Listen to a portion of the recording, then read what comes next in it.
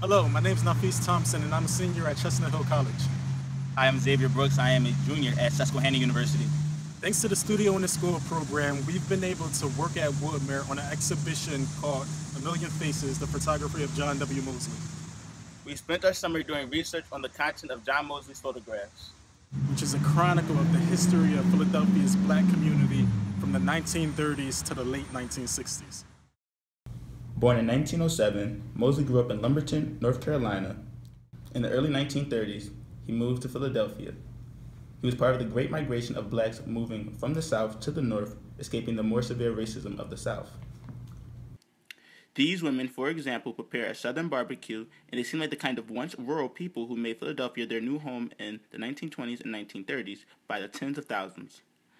Mosley records the beauty of their barbecue preparation in a straightforward, warm, and dignified manner.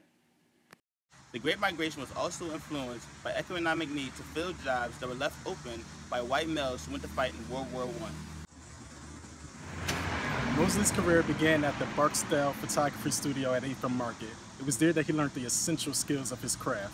His work appeared in the Philadelphia Tribune and other black newspapers all along the East Coast, and eventually he became the staff photographer at the Pyramid Club, an organization dedicated to the civic, social, and cultural advancement of Philadelphia's black community.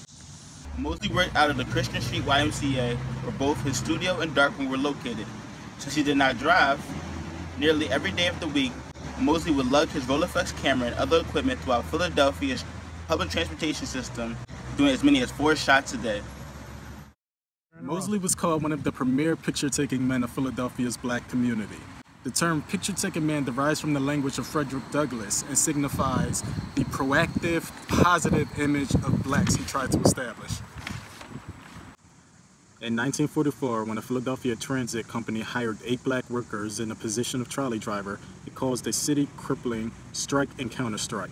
Mosley captured the protests directly from the front lines. Mosley also documented the black community's long struggle to overturn the racist admission standards of Girard College, an event of national significance. Mosley could be found photographing black Americans worshiping at church, working to provide for their families, dancing lavishly at cotillions, and enjoying what many Philly blacks affectionately call Chicken Bone Beach, the Black Beach of Atlantic City. One of the most captivating aspects of Mosley's work is the happiness he was able to convey in his subjects.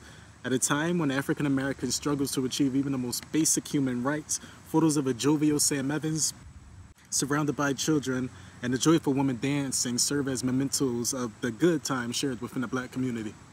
And he took pictures of everything, and he had no bias as a photographer. He had no maybe his only bias was that he liked people.